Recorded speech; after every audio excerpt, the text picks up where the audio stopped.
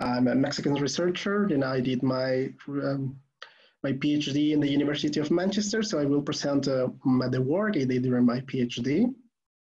And was going to be a brief talk about organic semiconductors and how it's going towards an environmental Benign synthesis and processing of these components for electronic devices.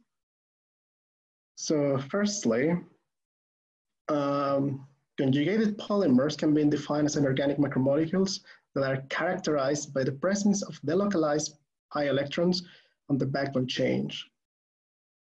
In 1977, Shirakawa and co-workers discovered the conductivity of the polyacetylene and how this behaved differently if it was the cis or the trans isomer. Before this discovery, the people used to think of polymers as insulators. This discovery was a milestone for organic semiconductors. And now nowadays we can see these polymers in applications in electronic devices such as organic solar cells, organic light emitting diodes, and organic field effect transistors. So I'm going to talk about this a bit more. Since this discovery, several research has been driving to understand the chemical structure and how this affects the properties of the semiconductor, the side chain engineering, the molecular weight of the polymers, the morphology, and the process and how to process these materials.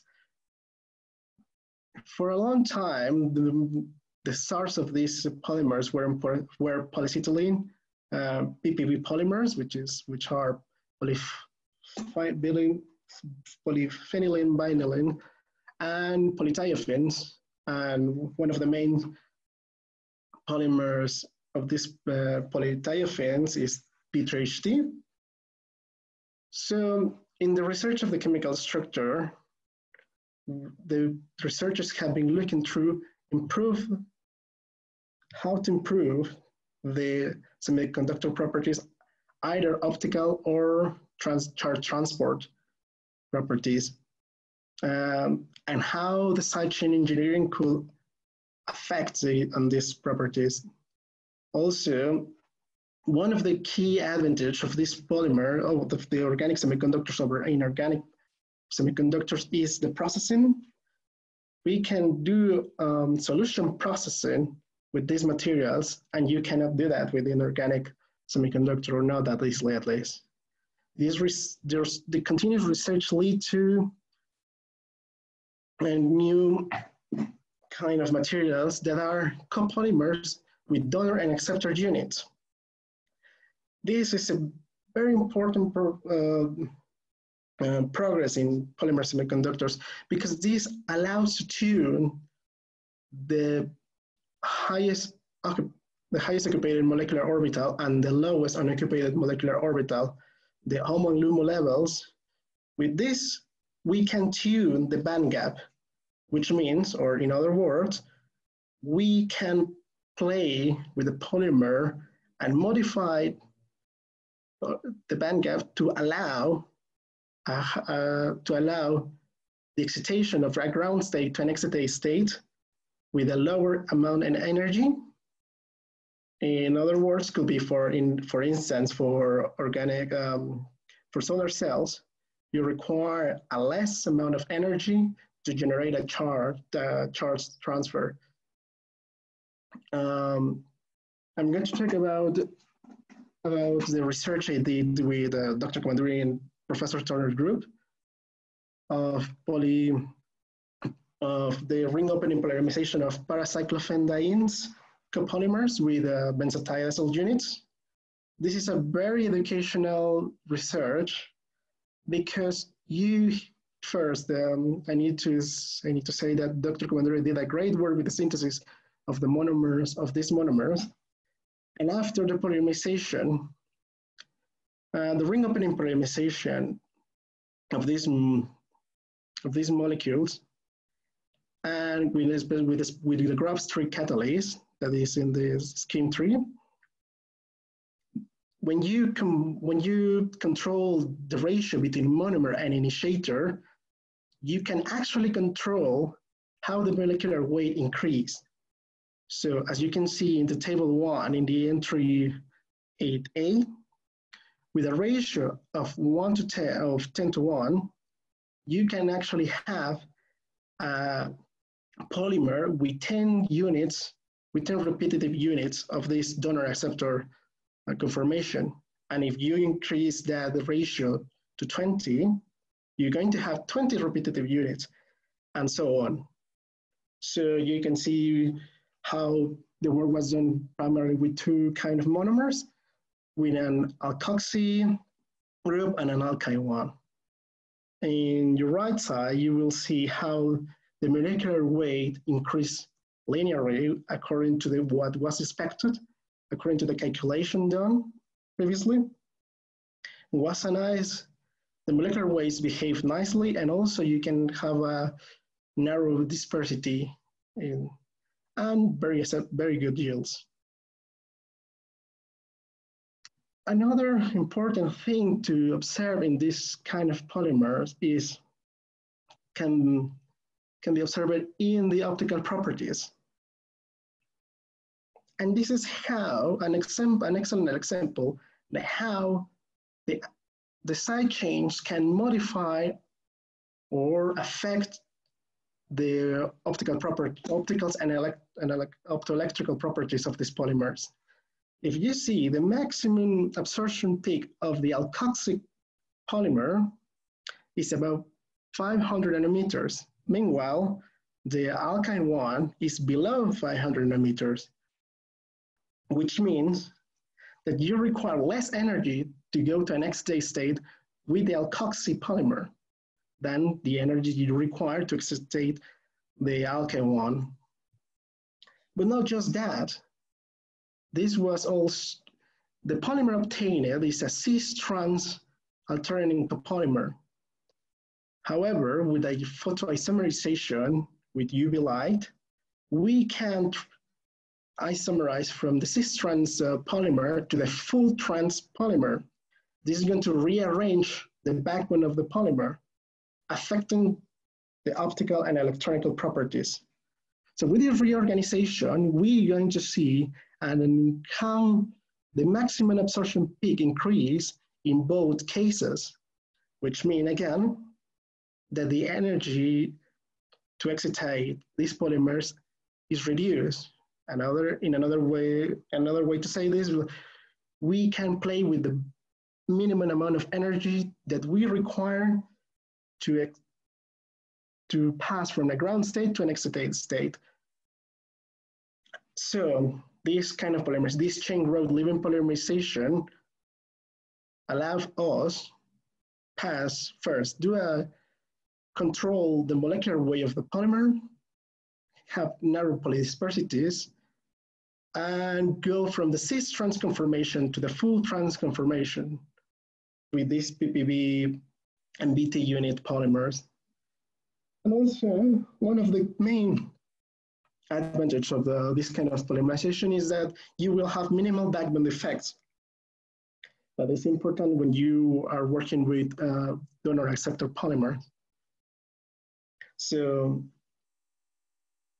this is a very educational research that was published recently. However, the current research is more focused in this kind of polymers, as you can see in the right side. As you can see, there are more complex structures, and usually these kind of polymers have two main synthetic approaches or synthetic ways, which is steel polymerization or Suzuki polymerization. Both requires functionalization of one of the monomers and make it react with halide monomer. And this reacts in the presence of a catalyst, usually palladium, not necessarily palladium, but usually palladium, to give this donor acceptor polymers.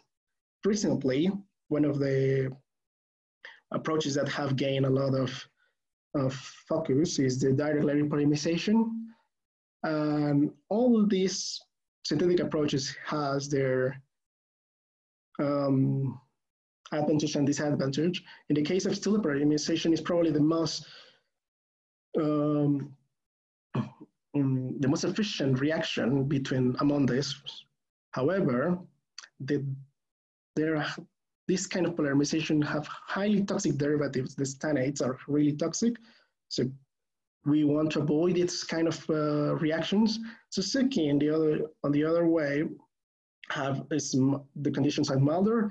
The side products and the boronic acids are not toxic, or not at least that toxic. But usually gives a lower molecular weight and can have occasionally backbone defects.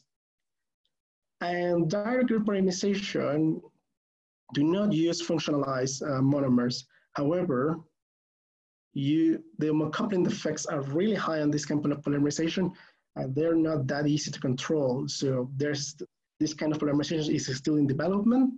So I will say that nowadays, still Suzuki and acyl polymerization are the main ways to synthesize this kind of polymers. Below, so how are we going to, if I want to fabricate a device, which are the steps that I need to take? First is the polymer design. I need to design the polymers according to the needs of my future device. After I design the polymer, I need to select the best approach, the best synthetic approach for both, for polymer synthesis and the monomer synthesis. And after that, in each step, you need to do an isolation and purification of your product. And once you have the bulk polymer, you need to solubilize in an organic solvent to be deposited on a substrate or to fabricate the device, the desired device.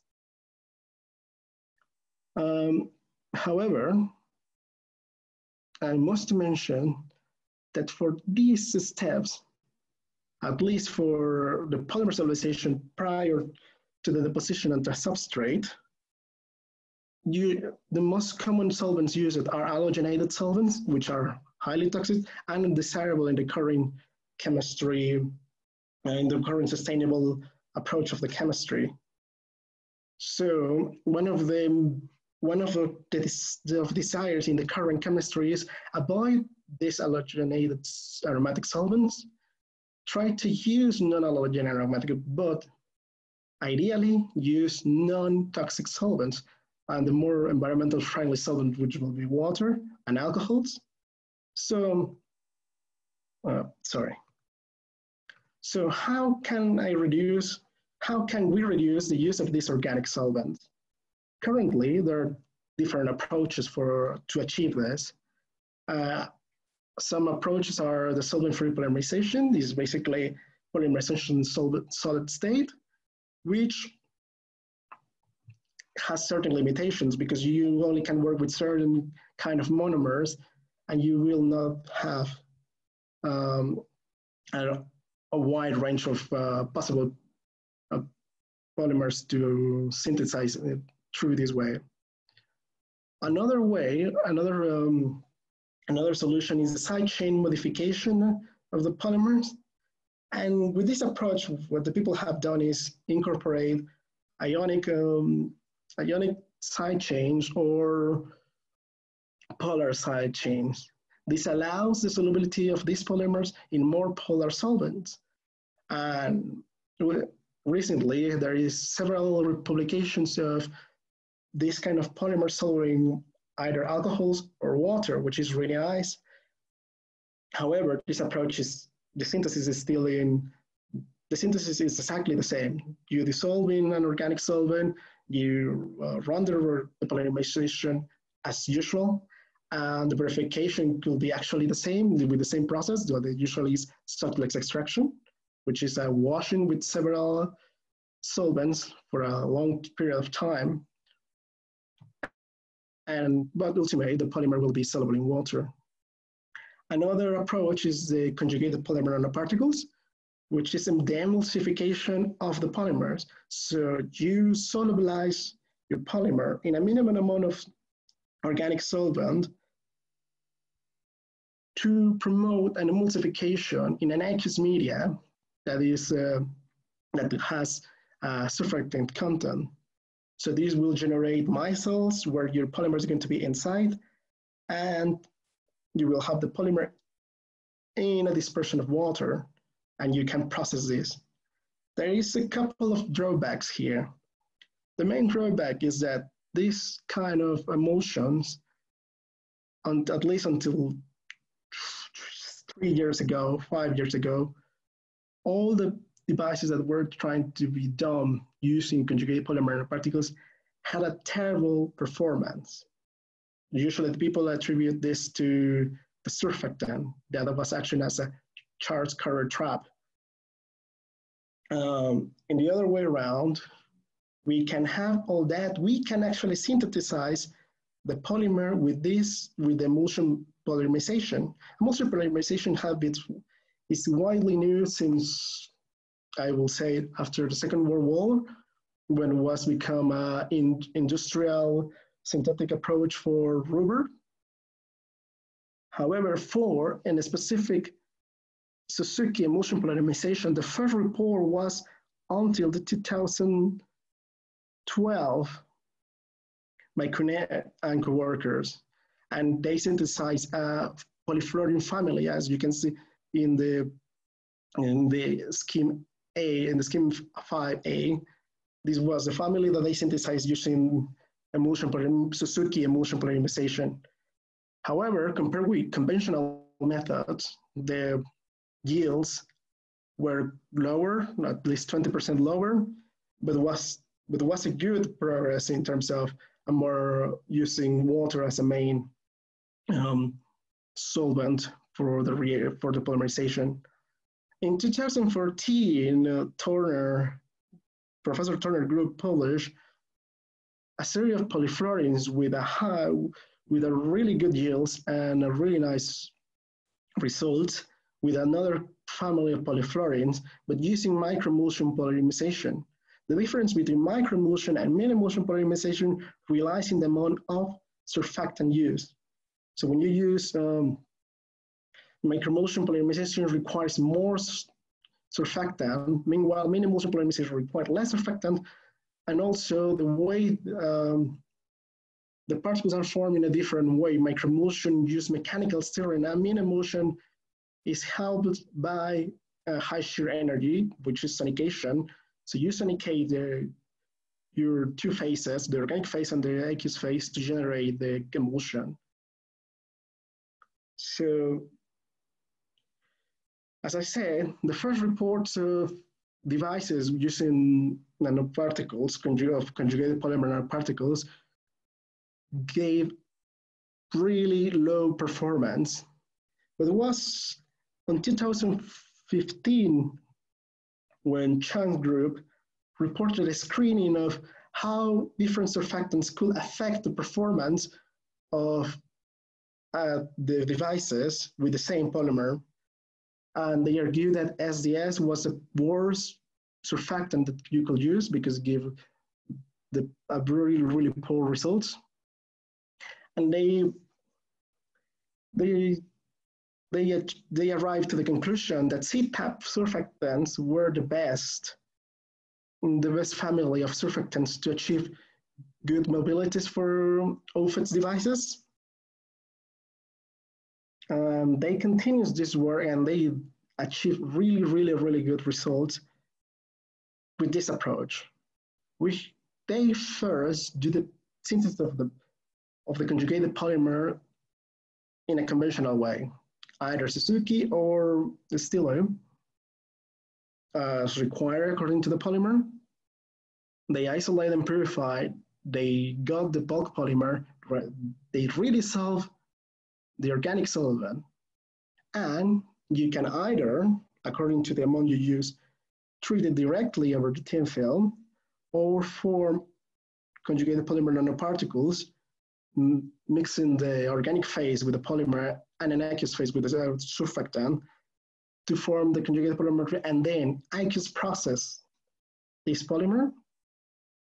So what they achieve, you see in the tables below, they achieve for first time mobilities comparable from the conjugated polymer nanoparticles in the same order of magnitude than the ones processed by solution, by organic solution, Usually, what the people reported was 1 or 2, even 3 orders of magnitude lower when conjugated polymer nanoparticles were used. Now, they were like 5 times lower than the organic ones, but in the same order of magnitude, which again was a great progress, and this was just 3 years ago. So this is where our research, where we propose a new way, a new protocol, a new process to fabricate devices with organic electronics.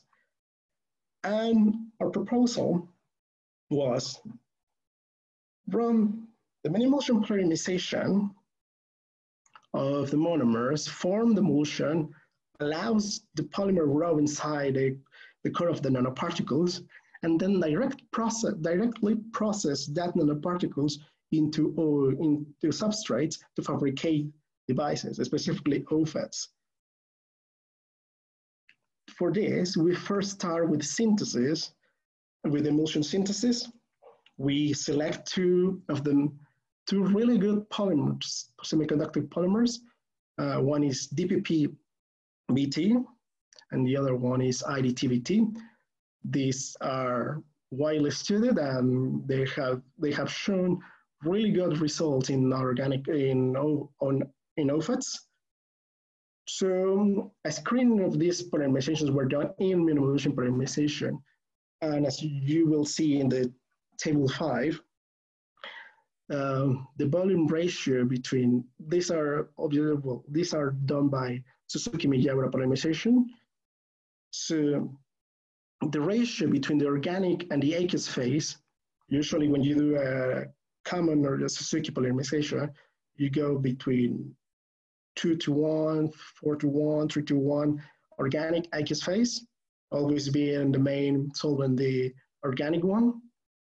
But with mini-emulsion, you have the opposite, and you have 1:10, so 1 milliliter of the organic phase and 10 milliliters of the aqueous phase. This is a really high concentrated reaction, but will allow you, according to with this amount, will allow you, if the reaction succeeds, 10 milligrams per milliliter of solution, 10 milligrams of the polymer per milliliter of the aqueous suspension, which is 1 weight percent. This 1 weight percent is the same amount of weight percent that the people use when they solubilize the bulk polymer in an organic solvent and then deposit over the devices. So, and as I said, the screening of these reactions were done. And one of the things that you need to take in account is that in DPP-TBT, the base was changed to sodium hydroxide instead of potassium carbonate. And this is because the SDS, that we select SDS surfactant because it's one of them, gives the more stable particles, and is widely, and there is a lot of information about this surfactant, so it's easy to work with. So the problem is that with potassium salt, the SDS form a potassium salt and precipitate. If this precipitate, the nanoparticles are going to collapse. They're either aggregate or simply the polymer is going to precipitate. And also, an interesting finding was for IDT-BT, we could reduce the reaction for this in mini-emulsion to 55 degrees. So we can achieve similar molecular weights for when we compare with the conventional method and emulsion polymerization. We actually gave this very, very similar molecular weights and dispersities, which is actually really good. So after this, we need to characterize and purify these conjugated polymer nanoparticles before use to fabricate devices. One of the main things is the amount of surfactant used. We have 7.5 milligrams per milliliter of surfactant when we calculating 10 milligrams of the polymer per milliliter of the suspension, which means we have almost 50%, well, a bit less than 50% of our mass is going to be surfactant. We don't want that because it's going to act as a charged prop, which is going to give poor performance in the device. So a way to solve this problem, and also to remove the base and remove the side products of the reaction that are soluble in water, we opt to do a dialysis purification. So we screen the dialysis process by several methods, and one of them was, as you're going to see in the figure 8, by thermal analysis.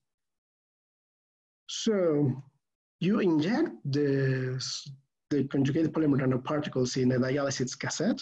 You can just let it in water, and every certain time, in this case 12 hours, we exchange the water and replenish the water to help the dialysis process continue. And as you can see in the TGA plots, this first onset at about 200 degrees is the decomposition temperature of the SDS, and this onset above 400 degrees correspond to the polymer. So you can see similar trends in both polymers, and you can see how as the time passes on the dialysis process, the amount of surfactant is reduced. So at the end, after 72 hours, which is 3 days, which is comparable to the time some people use for Soxhlet extraction in the conventional method, we reduced by in 2/3 the amount of surfactant, and this was really important for the future experiments. Also, we check the stability of the particles. We can see that the particle size and the polydispersity of the particles size remains the same over the time during the dialysis process, which means the particles are stable. So even when we remove the excess of surfactant used, the particles will remain stable, and all conjugated nanoparticles dispersion will be suitable for other purposes. In the figure 10, what we did was take a sample of this after dialysis nanoparticle and then anneal at 215 degrees over 30 minutes to remove all the remaining surfactant. This was to see how much of the remaining material was actually polymer. So as you can see, we still can see a small steps, and we can see how we have 94 or 97 according to the polymer, the DPP 97 and IDTVT 94. This remaining percentage of organic compound that decompose around 250 actually corresponds, when you compare the decomposition temperature of the monomers. So we can have an approximately, we can extract the yield, an approximated yield from this data, and we could assume that it's over 90% conversion. So after that, we start to study how to deposit the nanoparticles into a substrate to fabricate the device. This represents a challenge because the anaqueous phases of this, usually the devices are either hydrophobic, or if you make them hydrophilic, you will have another problem. You will going to wet really good the substrate because it's going to like the water. However, the polymer itself is hydrophobic. So you're not going to attach the polymer. You're going to coat with water, but not the polymer. So there is a couple of tricky steps there that we need to study. However, in our first attempt, as you can see in the EFM results, we didn't achieve a uniform film, but at least it helps us to study the particle size of the nanoparticles obtained. As you can see, the particles have a granular look like or globular. But with the same with the server of FM, we could calculate the particle size of these nanoparticles, and they actually are really close to the obtained in the DLS data. You can see the histogram for the PPVT is around 100 nanometers, and for IDTVT around 70 nanometers. So the DLS and the AFM data match. So again, now, how to deposit this polymer into substrate? Well, a solution that we find was make hydrophilic the surface of the substrate hydrophilic. So you will have a deposit of these conjugated polymer nanoparticles, but these are not going to be attached to the substrate itself. To make them attach, you need to immediately anneal the polymer. So here you can see more AFM results. In the figure A, this is for DPP-DVT. In the figure A, you will see the conjugated nanoparticles films. In the B, it's going to be the polymer obtained from the conjugated polymer nanoparticles, but after precipitating methanol and after obtaining the bulk polymer. This is bulk polymer from conjugated polymer nanoparticles. And C is the bulk polymer, but from the conventional method. As you can see, in both methods gives after precipitate and resolubilize in an organic solvent, the results are similar and corresponds with the literature. The DPP-TBT forms a fiber-like, has a fiber-like morphology. However, for the conjugated polymer nanoparticles, we got this granular of this nanoparticle-like morphology. After the annealing step, this is as gas. After an annealing step, there is no real change within the bulk in the solution ones, but after an annealing step and a wash with methanol, with an alcohol in general, we can see how the certain boundaries, you cannot see clearly the boundaries now of the particles. These lead us to think that we are removing the remaining surfactant that is in between these particles with this washing step. Well, and we did the same with IDTVT. As you can see for the polymer nanoparticles, we see again this granular morphology, and the bulk polymers are both basically the same. IDTVT is known as an amorphous polymer, and after the annealing process, something that was interesting was that after the annealing washing process, you can see a more uniform film, and this granular, well, the polymer nanoparticle shape is fully disappear. You have a film, so a more homogeneous film. So this was really interesting, and also allows us to go to a second stage of this research, which was fully fabricated device. So these devices were fabricated with top gate, bottom contact architecture.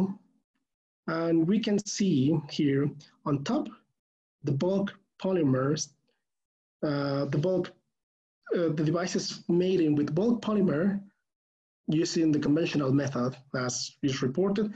You see a nice behavior, device behavior. You can see in the output and transfer, the transfer curves behaves really nicely. For DPP-TBT, there was no real change. We see a really nice behavior when the nanoparticles are cast, and after washing step, they even increase the performance. However, for IDT-DT devices, we can see that without the washing step, we don't have device-like behavior.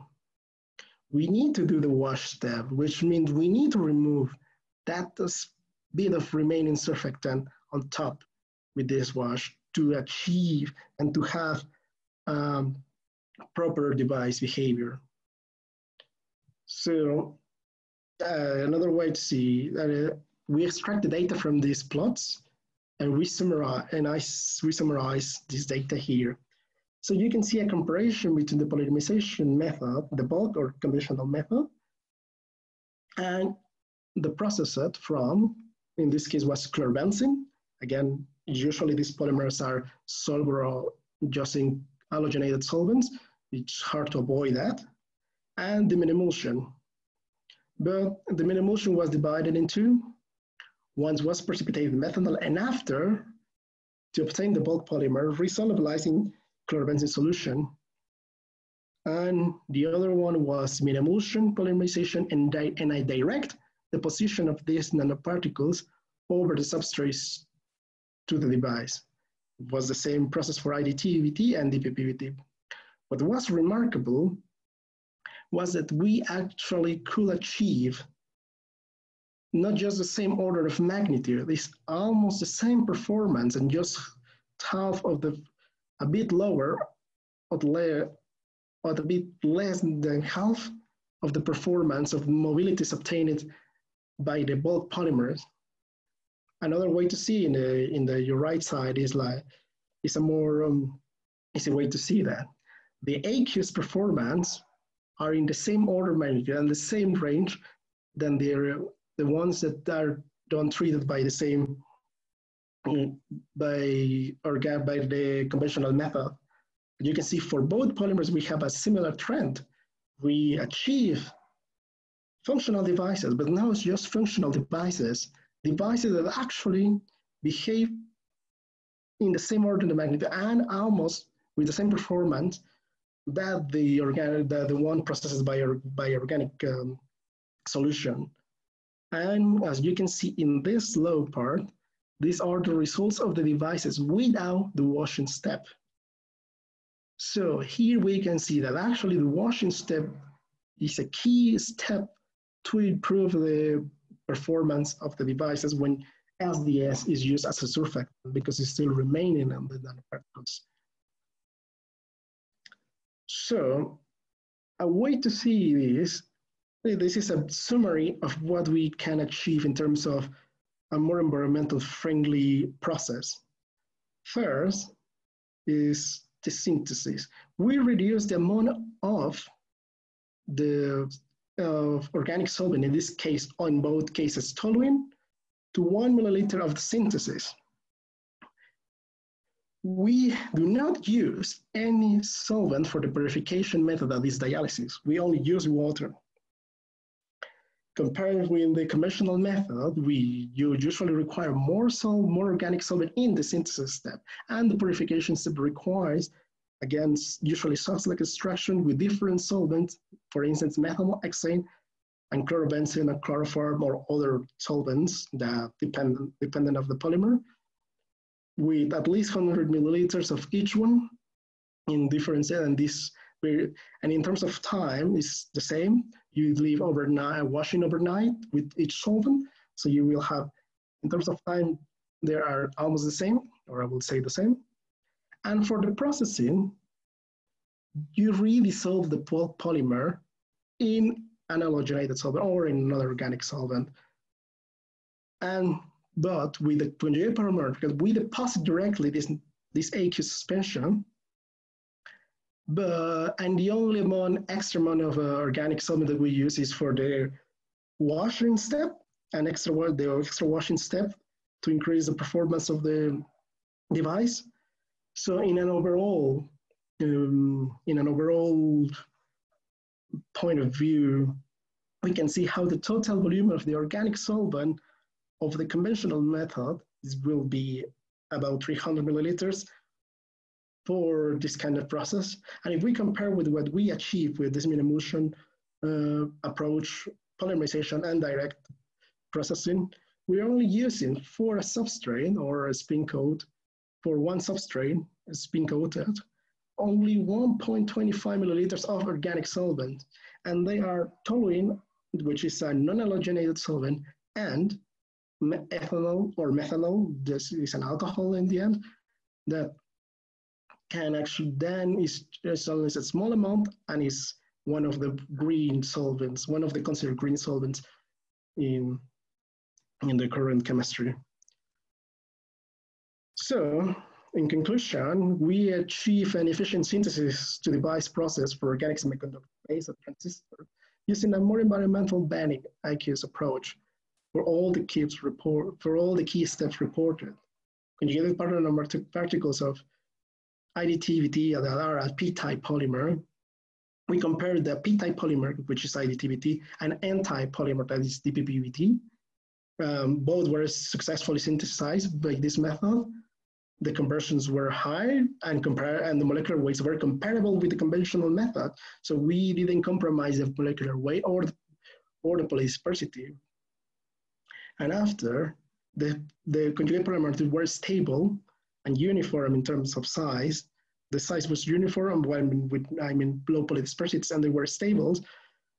And we use an efficient removal of the remaining surfactant, both with the dialysis process and with the help of this spin wash step after the thin film formation. So, and besides that, we wanted to prove this as a proof of principle that the conjugated polymer nanoparticles were suitable to fabricate organic field effect transistors. However, gladly, we can see that they are not just useful for that. They actually have the same, almost the same behavior than the devices fabricated from the conventional methods and conventional processing, which is organic solvent processing. So if we see numbers, we could say that there is over a 99% of reduction of the use of organic solvents when we compare this method to the conventional synthesis to device approach, thinking of in the same scale of amount of polymers, like we obtain 100 milligrams of the polymer per 10 milliliters of water, and we obtain 100 milligrams with the other approach. I will mention that also this approach allows to give you 10 milliliters of the suspension. If you only use 0.5 milliliters of per substrate, you could reach 200 devices. I will say that it's a bit adventurous to say, but at least I will say you could do with one emulsion synthesis, you at least will have enough material to have 100 substrates, spin coat substrates with this characteristic like 2 by 2 centimeter substrates. So thank you very much for listening to me. I hope to see you soon.